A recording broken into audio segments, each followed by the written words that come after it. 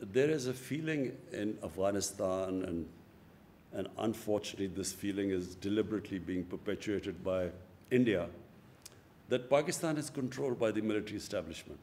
All the policies, foreign policies that my government has made have been part of a manifesto. They have been part of a manifesto for the past 25 years. Whatever foreign policy I have had has been part of my party's manifesto. So I always believed that there was no military solution in Afghanistan. I always believed that eventually there will have to be a political settlement in Afghanistan.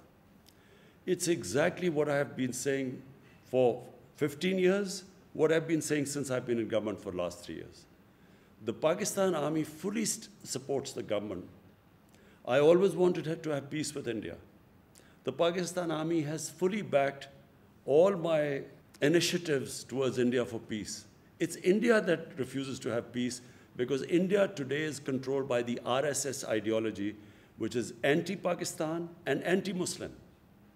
And it is shown in what they have done in Kashmir. And if all you have to do is see what happens in India to the Muslims, the cow vigilantes who kill Muslims in the streets never get convicted because they are supposed to have eaten cow. And the suffering which especially Muslims, but also other minorities like Christians, they feel because of this Hinduvta, RSS ideology.